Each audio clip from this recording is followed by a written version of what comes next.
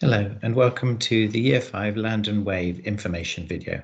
My name's Mr Otter and I'm going to be taking you through the information here. So here I'm going to go through, I'm going to tell you where we're going to stay, I'm going to say how we're going to be travelling to and from the site. I'll go through how to complete the parental consent forms and how you can let us know of any dietary needs or any medical needs. I'll also briefly go through what the pupils need to bring, and I'll tell you what the children are going to be doing while we're there. So this is where we're going to be staying. We've got a private campsite overlooking Corfe Castle, and I hope it's going to be as sunny as we can see in this picture just here. So these are the kind of tents that the children are going to be staying in, although we do have a toilet and a shower block, not like the little portaloo that is pictured just here. So inside the tents, it's going to look a little bit like this, although I suspect that by the time the children have been in there for more than a few minutes, it will look slightly messier. So sleeping, they've been arranged into groups of between 5 and 7. For safety, teachers' tents are going to be interspersed with the children's tents, and there will be members of Land and Wave staff on duty throughout the night. So how do we get back and forward to Land and Wave? We're going to be going via 2 coaches. We're going to leave on Wednesday the 22nd of June, and children need to come to school at their normal school time and bring their luggage with them. We're going to be returning to school on Friday the 24th of June, and we'll be back in time for normal school pickup, so 3:15. So on the morning of departure, please can the children arrive in school at the normal time, and then they can go to the field with their luggage. Their group leader, who they'll be told closer to the time, will be there to meet and greet them, and then they'll be able to hand in any medication that they need to bring with them. The medication needs to be in a clear plastic bag, as we can see here, and it needs to be named and clearly labelled with the instructions. Can I also ask, please, that you include any of the original packaging that the medicine came in? And the group leader will be responsible for handing out and giving this medication at the required times. Now, the children don't need to be in school uniform on this day. They can be in comfortable clothing, kind of ready for the activities when we arrive there. Now, all meals are going to be provided by Land and Wave, except lunch on the first day. And so we ask that you provide a packed lunch for your children on the first day, that they'll be able to eat when they arrive.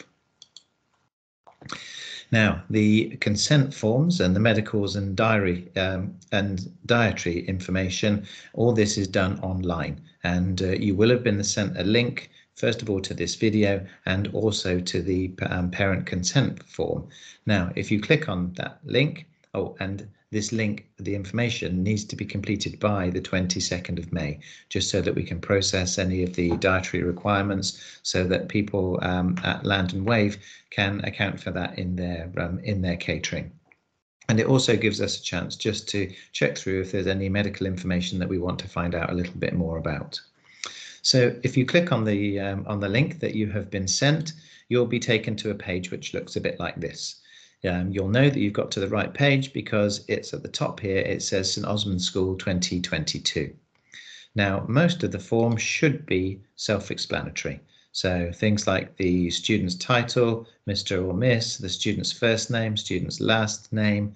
Please make sure that that's the name that appears, that we know the children by, date of birth, and then their gender.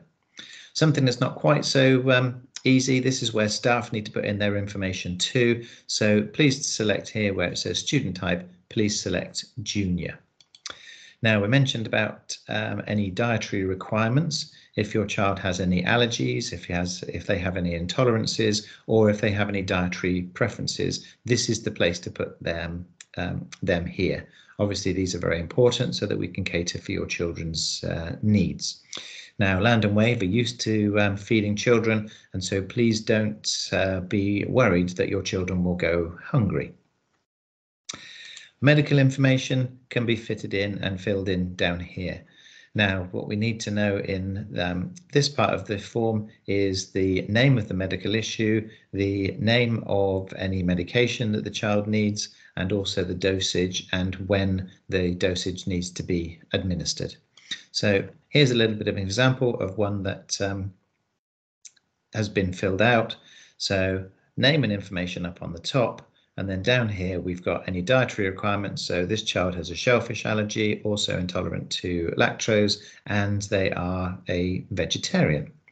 So that gives Land and Wave all the information they need to know to be able to cater for your child. Now, medical information, I've just put a couple of examples down here. So this child needs Becotide for asthma, 2 puffs, morning and evening, and then they also need Piriton for hay fever, and that's just 1 tablet in the morning. So you can kind of see the kind of information that we need so that we can safely administer medication, and so that we can make sure that your children are well fed while they're with us. So this form, if you scroll down on this form, you'll get to this part, and this is where you can put your information. Now, we already hold your information in school. This is a form which is going to go to Land and Wave, but we will have access to this as well. So first of all, needs to be your name, a contact name, and it can be the same name or it can be somebody else, and an emergency contact number.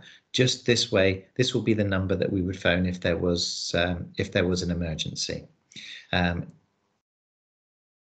We will obviously be taking all of the contact information that we have via school, and will be within telephone contact of the school at all times anyway. The last bit you'll need to do is just to click down here to click that you've read and agreed to the terms here. This is in effect you signing this form, and then all that's left is for you to click this button to grant permission. This information then goes off to Land and Wave, and both Land and Wave and St Osmond's have access to this information. It gives us a chance just to make sure that everybody has completed these, and that everybody has got the correct permissions. So what do the pupils need to bring? I will have sent you a detailed kit list in the parent mail. Please open that up and look through those, because the list I'm showing here doesn't contain everything. This is just the main things that I needed to talk about and most definitely needed to bring. So sleeping bags and pillows, and Land and Wave recommend a 3-season sleeping bag. You'll know your children. If they're cold at night, then they'll need a thick sleeping bag. If they're warmer at night, then they won't need quite such a big one. They'll obviously need something to sleep in, and then some old-ish clothes for some activities. We are going to be in the woods, we're going to be out in fields, and so the clothes may get dirty. We're going to be walking through the woods, and so some clothes may get a little bit torn, and so may not look as neat and tidy as they did before they arrived. So just bear that in mind when you're choosing the clothes to bring. Maybe not their best t-shirts and their best trousers. Warm clothes for evenings. It can get quite cold at night, even if it's warm in the daytime. And we know with the British weather, it's always a good idea and necessary to provide a coat which is reasonably waterproof. Shoes need to be something like trainers or something that they are comfortable in. Flip-flops and those kind of light shoes are not appropriate. Something like walking boots, they are also appropriate. And then children will need to bring some sort of wash kit and a towel. I mentioned before that there is a shower block there, and they'll also need to bring a water bottle and then some sunscreen for the summer. This side over here is kind of super important. Please make sure that all of the clothes and the equipment that your children bring is labelled with the name. A Sharpie inside the collar or inside a pocket is absolutely perfect, so that if we find an item of clothing, we can quickly give it back to whoever it is. Now, with the kit list, please don't pack too many things. We are going away for 3 days and 2 nights, and they do need to be able to carry their own bag. The teachers going won't be able to carry all of the children's bags from the school to the coach and then the coach into their tents. So they do need to be able to manage their own stuff. And also, the more things that they bring, the more things that they might lose. So please just bear that in mind when you're deciding what the children are going to take. The full list of things, though, is attached with the parent mail that you received with the link for this video. So during our stay, there will be a chance for children to buy some souvenirs, and I would suggest that a maximum about £10 would be fine. Children themselves can be responsible for keeping this, or they can give it to their group leader. Obviously, if the children keep it for themselves, then the group leaders can't be responsible for looking after their money. But if the children want to give it to the group leader, then that is okay. Mobile phones or any electronic items, so no music, no handheld games, no other electronic items are allowed except for a digital camera. If you'd like to bring something like that, then that is absolutely fine, but please no mobile phones for taking photographs. Contact with home while we are away. I'd like you please to assume that no news is good news.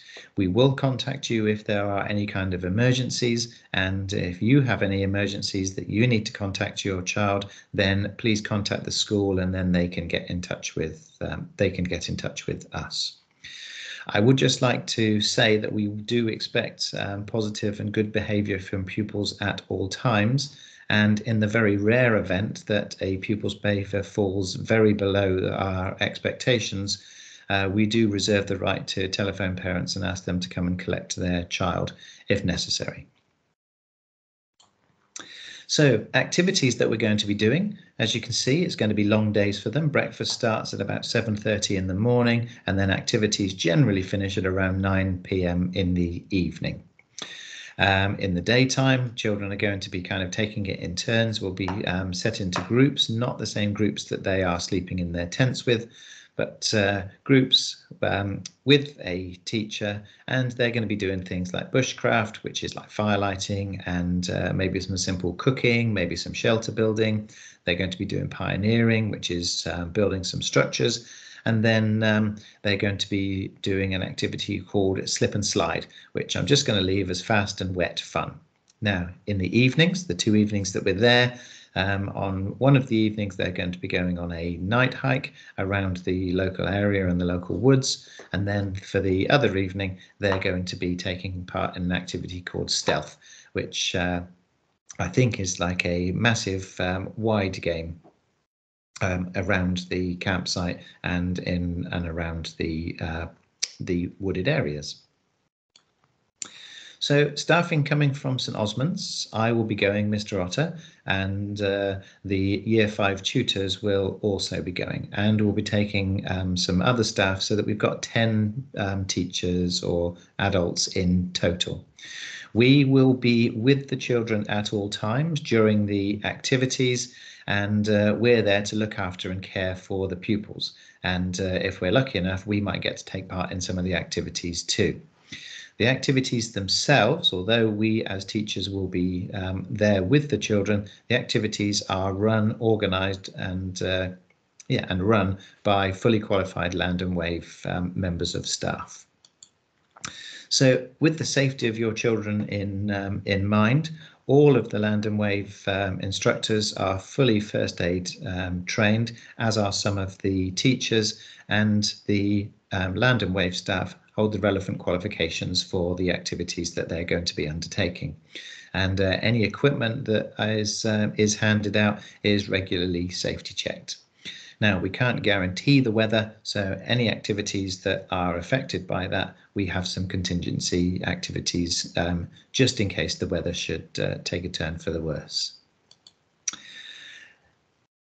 If you have any questions, you can, first of all, I would contact your child's tutor, and you can do that via the usual channels of phoning, so to arrange an appointment to speak to them, or you can send them an email. If you'd like to send me an email directly, please send it to this email address that you can see here, landandwave@stosmonds.dorset.sch.uk. Now, if you have any kind of specific things that you want to talk about your child, it's probably best to speak with your tutor. So if there's anything, any medical information that you would like to discuss with us, then please feel free to speak with a tutor or to get in touch with me if you would like to speak to me about that. This Land and Wave email address, I'll monitor it a couple of times a week. I won't necessarily be able to respond to individual emails, but I will be able to respond to kind of emails in general. So I would imagine that lots of your questions will be very similar, and so I can then reply to maybe all of you at the same time to answer a few questions at a time. But if you've got specifics for your children, then please speak to the tutor or get in touch with me. Thank you for watching this video. If you do have any questions, please don't hesitate to ask us. I am sure there will be there will be a few. I am really looking forward to taking your children away. It's going to be an absolutely fantastic time for them. They are going to have a brilliant experience. Thank you very much.